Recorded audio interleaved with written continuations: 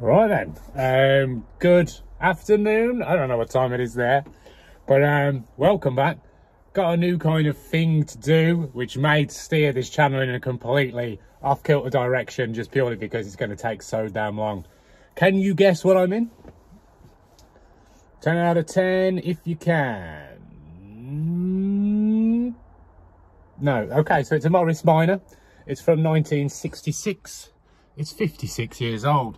And a couple of weeks ago it was running absolutely fine, so I picked it up from Leicester and it drove back to Birmingham with no issues at all, really. But since then we've had the big freeze and all that. It has sat in the garage for a little while and now it's a non-starter. And I have done a couple of things lately which I have caught on film but also haven't, so I'm just going to start again now. But basically we have power, not sure if we've got spark yet. That's today's job, but we have got a fully charged battery and a jumper set. We've got fresh petrol going on. Today I'm going to be listening out to see if the petrol pump's working, and if it's not, then fuel pump, sorry, then we'll have a look at the fuses, which are all the kind of old glass style 35 amp ones. So I've got a big bag of them. I've got a load of wet wipes. I've got a load of dry wipes to wipe down any things that may have definitely got damp whilst in here. So yeah, we're going to have a look at that. So as far as I'm aware, the distro cap can accumulate some condensation and dampness, and that can stop the spark successfully firing everything up. So we're going to clean that out first, then whack the battery back on, and then listen out for this bloody fuel pump, eh? So until then, I mean, I will give you a proper walk around the car too, but for today, that is the plan. That's all I've got down my sleeve. Probably got an hour of daylight left anyway, so no time to waste. Thanks for joining me, and yeah, let's get this bloody thing running. Nice. So here she is. Working name Joan, but I like the name Winston. Blue Winston cigarettes, about right. So we'll see. But there you go. It's an A series engine. It's the 1097 cc one, so not quite the 1100. A bit later on than that, but they still called it that anyway. And yeah, here we are. I've been and bought a battery charger and all this other stuff today, but that looks fairly new. Is there a year on it that I can see? No. I'll have a proper look in a minute. But yeah, that doesn't look too old at all, and it's actually 4 classics, so someone's thought about it properly. Some work has been done here. Yeah, we've checked the oil levels, just about to top that up. Dipstick just here for future reference if you want to play along. Already checked the radiator, it was fairly low, and now it's not. Oh my god. So now it's like right just underneath like the lip there. Top that up with ready to use coolant. Probably should drain it all and start again, but the weather does not allow for that currently, so I'm just topping up for now. And it was running really nice when I first bought it. Don't know if I've got any footage, but if I do, I'll let you know, because I drove it all the way back from Leicester to Birmingham, and it got me and my dad back in one piece. Brakes weren't great, but what a car, man, what an experience. And yeah, he's Hugo, still around. So yeah, just doing a little bit of maintenance today and see if we can at least get it fired up, and then worry about it properly next week. Look at that self. Bonnets and hold themselves up. We don't get treated to that often even now. So there you go. 1966, crazy reg. Morris Minor 1000 2-door coupe. Here's what we're working with.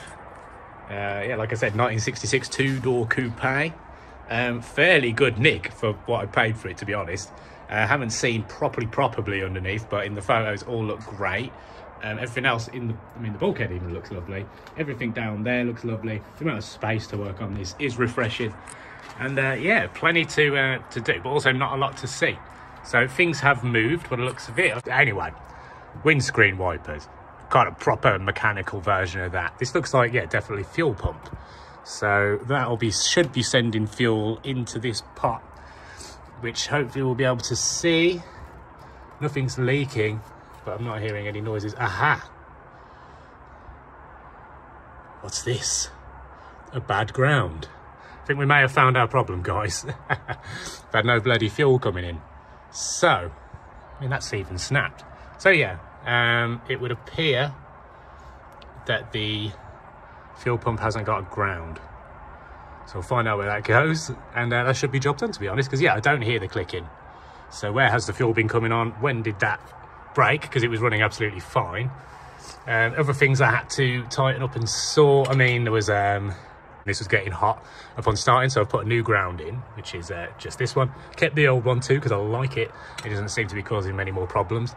There is a dink in the posi lead here, which I'm gonna have to look at and change. But like I said, it was running absolutely fine a few weeks ago, so I'm gonna go from that. It's generally good to run. Fuses, neither are broken, so that's good news. This is completely redundant now because this is from when it used to have a dynamo. Wipers work fine, so I'm not going to touch that. Battery's fully charged, going to throw that back in a moment. Air intake for the cab is where it needs to be, I guess. And yeah, from there, I mean, they have put a brake servo on this, which is beyond me how that works, but I'm going to start getting my head around that because that's changed. The old master cylinder's underneath the driving floor panel. So I take it that's redundant now. But yeah, there's a look around. Car number D. When we're ordering replacement quote. Oh, cool, man. C engine. Engine number C engine. Brilliant. So, yeah, that's it. Well, we got the carb. Dashpot's been topped up as well. Oh, no, it hasn't. I looked in it yesterday, but I haven't topped it up yet because I don't know what it's topped up with already. So that's something I've got to look into before I do that. Is it normal engine oil, or a lot of people go for 3 and 1? So I'm gonna have to just try and taste it, find out what's in there currently. And besides that, everything's generally cool. All the electrics work, brakes need looking at. And yeah, just a nice tidy. And then definitely a look underneath. The passenger door is a bit saggy and was closing until I took the family out for a day. I don't know if someone leaned on it or if the whole car's bent now, but door don't close properly. So we'll get around to that. And then, yeah, just a general clean-up. And then hopefully, and some new tyres. These aren't in bad nick, but they are old, like 2014. So, and I don't know a lot of the story behind this, to be honest. So we're going to be learning as we go. And I hope I'm not talking too fast, because I've watched a few car videos now, and everyone seems to slow it down and be more precise with their words, but my mind's be racing, so sorry about the rush. But yeah, let's go and clean off the distro cap. I'll try and catch it on film for you, but we'll go from there. So as you can see, the distro is actually looking completely fine and almost new. Inside, completely new and dry, so it's not that I'm going to carry on worrying about. So we'll pop that back on. Check it was there. Really nice, and it's a pisser with 2 clips, wasn't everything like that. So yeah, we're going to go right back to this culprit, which just looks like the ground has gone astray. Maybe it was there and now it's snapped, but I reckon yeah, we won't get any fuel through. There's no holes in this and nothing. It doesn't stink of petrol, doesn't look like any major leaks going on. Everything just looks moist, because this garage is moist, which is unfortunate. But yeah, apart from that, everything looking nice and greasy. So I'm going to reconnect this to a ground and go from there. A little bit gutted, I missed the fire up. It worked. I've got a squealy belt, but besides that, all good.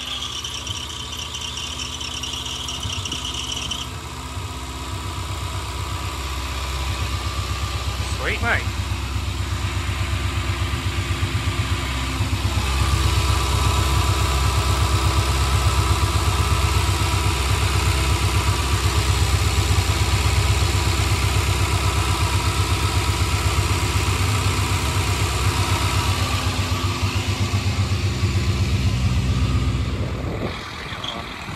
Running, and we visited the cemetery with 2 minutes left to close, so now it's time to bugger off. But a couple of squeals from the not from the cam belt, just from the alternator belt, but that's fine.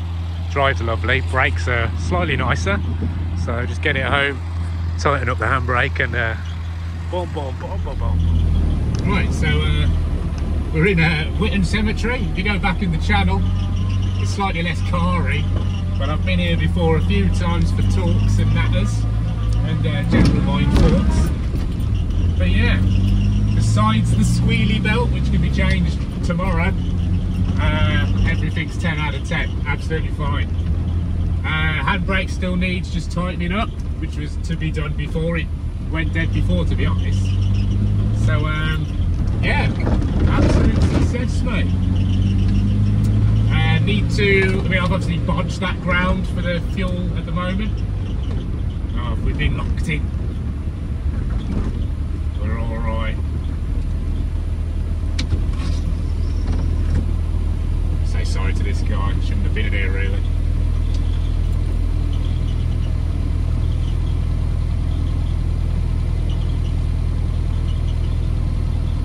Here you go, we've been now. Thank you very much, cheers. Keep the grieving quick. Cheers.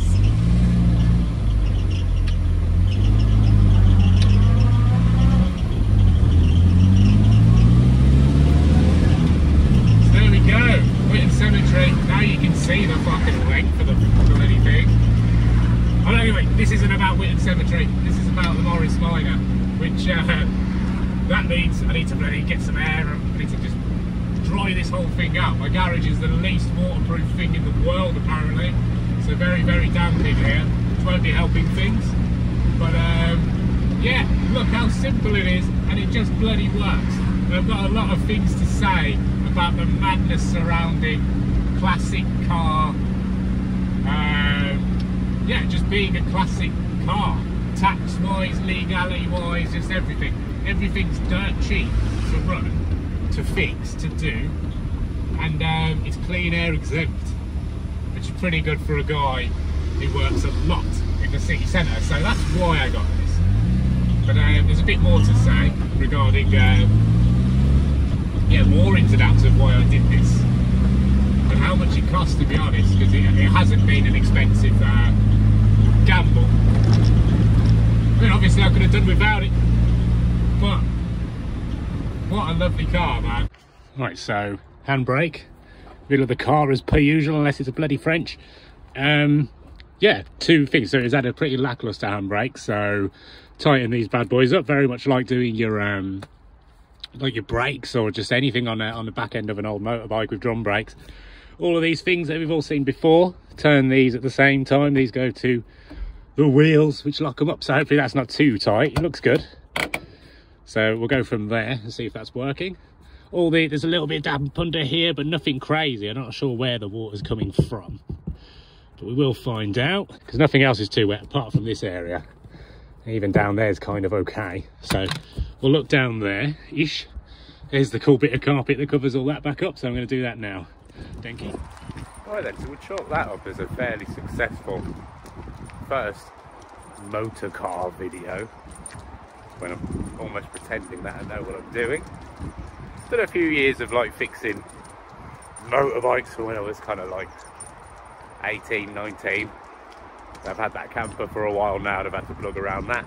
Had a few KAs before that, and worked on those quite a lot, because the electrics are shite on them. But everything else was brilliant, and learned quite a bit mechanical wise. So yeah, I think that was the problem with the little ground cable not attached to anything from the fuel pump. Took the car out for a little longer yesterday. Finally posted the DVLA paperwork or whatever, the V5. So that's done. So yeah, hopefully some classic car shows and stuff like that going to be coming up in the next year once we get this crappy weather out of the way. Straight away we'll just go to any, there's so many car shows and meetups around the Midlands and heading towards Worcester and a little, not too far away from the Midlands essentially. That'll definitely be hitting some up, because the car's actually really good on fuel as well. So the next video, as a little segue, will all be about how much the car costs to run, to buy, to insure, tax, blah blah blah, other various charges that the world keep throwing at us, like the clean air zone. That's my gripe, fuck the clean air zone, man. It's completely backwards, and buying this car has almost proven the point. So I'm going to talk you through all that.